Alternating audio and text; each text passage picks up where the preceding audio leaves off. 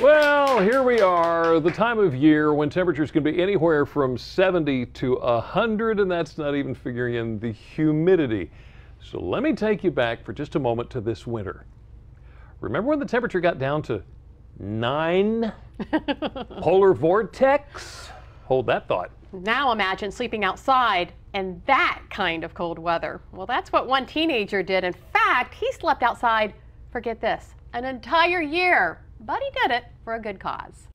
The 17-year-old Rudy Hummel has attracted international attention for his quest to sleep outside for a full year. We think of the birds and the squirrels coming to the feeders in our backyards as visitors, but really they live here every bit as much as we do.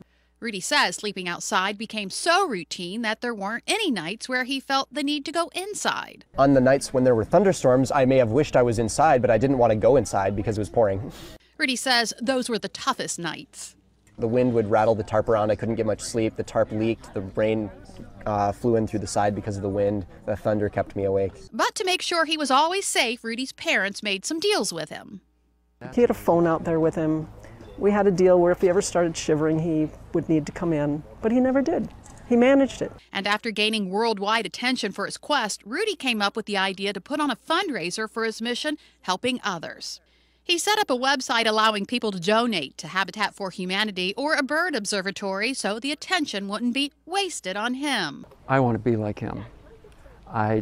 He's got more together at 17 than I do right now, really, in many ways. Rudy says through this experience, the ever-growing homeless situation has become more real. I'm not going to claim to have any idea what it's like to be homeless, but it opened my eyes to the fact that, yeah, the homeless people are there.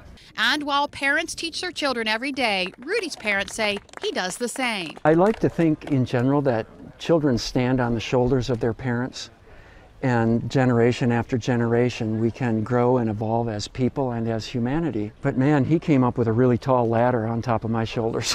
And as for what's ahead for young Rudy? And a scout leader in my troop has offered to help me try to put together some stories into a book. So I'll take him up on that. Maybe it won't get published, but it'll help me at least immortalize these memories for myself. Rudy's friends say his heart is already so big, but only continues to grow. If you compare him to the rest of us, he's the biggest giver amongst us.